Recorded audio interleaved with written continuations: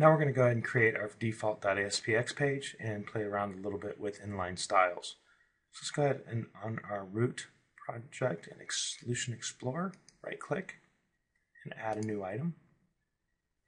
Again, Visual C# is the language we're going to be using for this demo. Default.aspx is going to be the page name, and make sure you select your checkbox, place code in a separate file. Make sure web form is selected and select add. We're going to go over to the design view, and in design view we're going to go up and look at our div, and if you click on this div you actually see your embedded HTML tags, and right now we're sitting in the div tag. So what I want to do is go ahead and type in some text.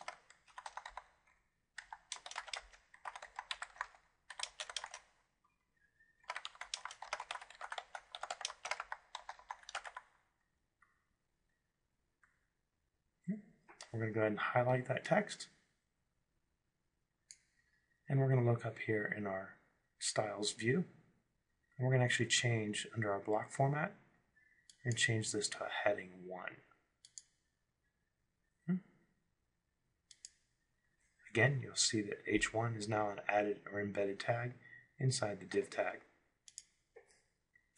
Additionally, we can go ahead and hit enter, and a new paragraph tag is created for us. Again, you can see we're still inside of our div, but we now are inside of a paragraph tag.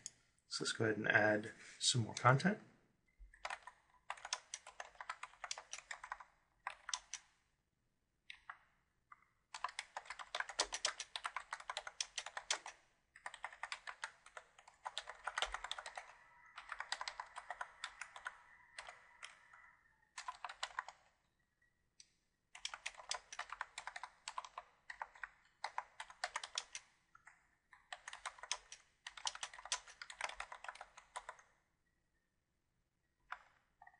Go ahead and hit enter, and we're going to create a new paragraph tag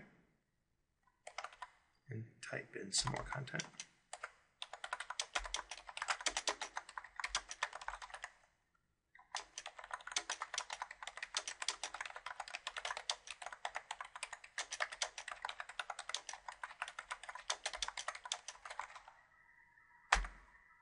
By the way, that is content that I've taken directly from the book, not really relevant to the website, but at least it gives you an idea.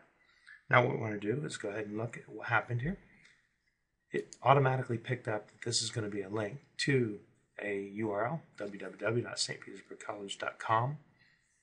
We're going to go ahead and add additional content. Let's say, for example, paying a visit.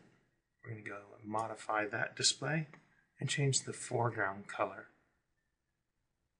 Simply go up here to our styles, click foreground color, and choose a color. Select OK. By the way, you can manually type this in or select the color.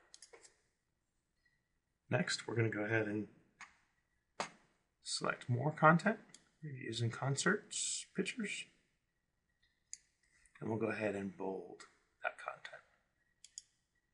Again, just give you a rough idea, oops, I spelled that wrong, of how to use your styles. In the next chapter, we're actually going to go into much greater detail in using our styles.css and using the styles tools included with Visual Studio 2010. Now let's run our default.aspx page. You'll see that we have our foreground color changed to dark blue. It automatically picked up a hyperlink for www.stpetersburgcollege.com, and it bolded our reviews and concert pictures. View source, and you can see that the HTML was applied appropriately for our anchor tag. Again, a style for paying a visit. Again, the style is just changing it to this color up here, which we'll discuss later.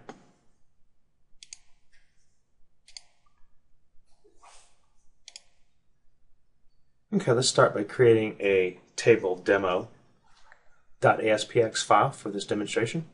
And what I'd like to do is go to your Solution Explorer, select Demo, the demo folder, right click, and create Add New Item.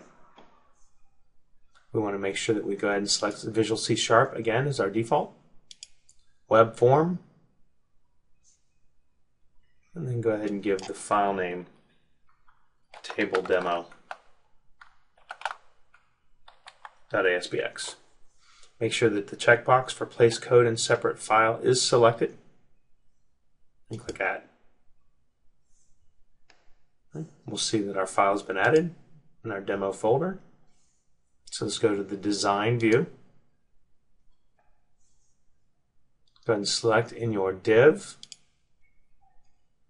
and then move up to your menu and select Table, Insert Table. And what we're going to do is we're going to go ahead and select 3 rows and 2 columns, and the default is currently 2 rows, 2 columns. And we'll leave everything else defaulted. Select OK. And we're going to go ahead and add 3 rows of data. First, we're going to add a numbered list. Actually, let's go ahead and add a bulleted list first.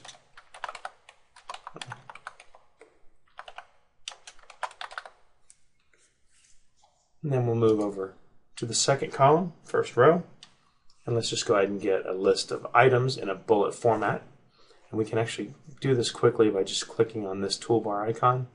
We can also go over to Format, Bullets and Numbering, and have a few more options available to us. I'm going to go to the middle tab, Plain Bullets, and select the round bulleted items. Select OK. And then in our bulleted list, we can go ahead and choose, let's say, for example, various programming languages.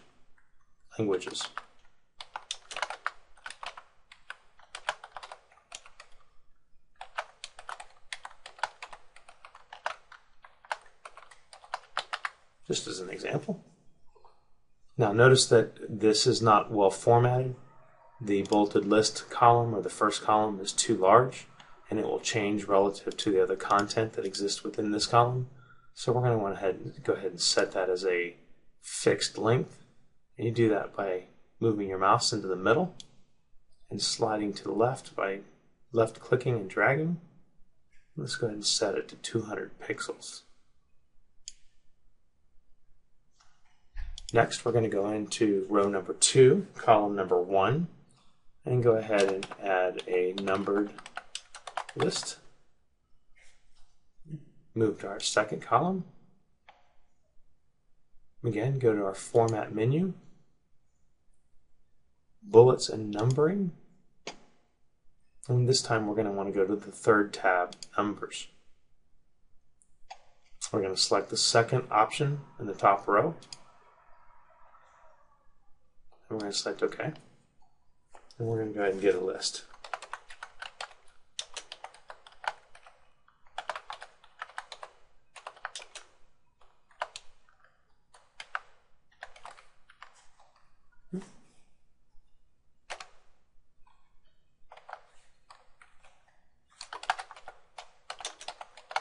Just go ahead and get 3 quick items. You can put whatever you want in there.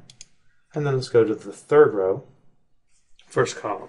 And what we're going to do in the third row, first column, is go ahead and create a link. Actually, the link will be in the second column. First column will just be a reference to that link. So we'll go ahead and call it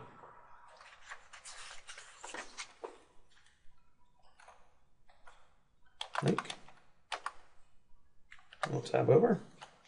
And we'll give it a name, Go to St. Petersburg College's website. And that's just nothing more than text, but we're going to highlight that entire length of text by again using the left mouse button and holding it and dragging it over carefully. And then we're going to move up here to our toolbar again, and this little world with a chain link, convert to hyperlink, and give it a URL. And the URL will be simply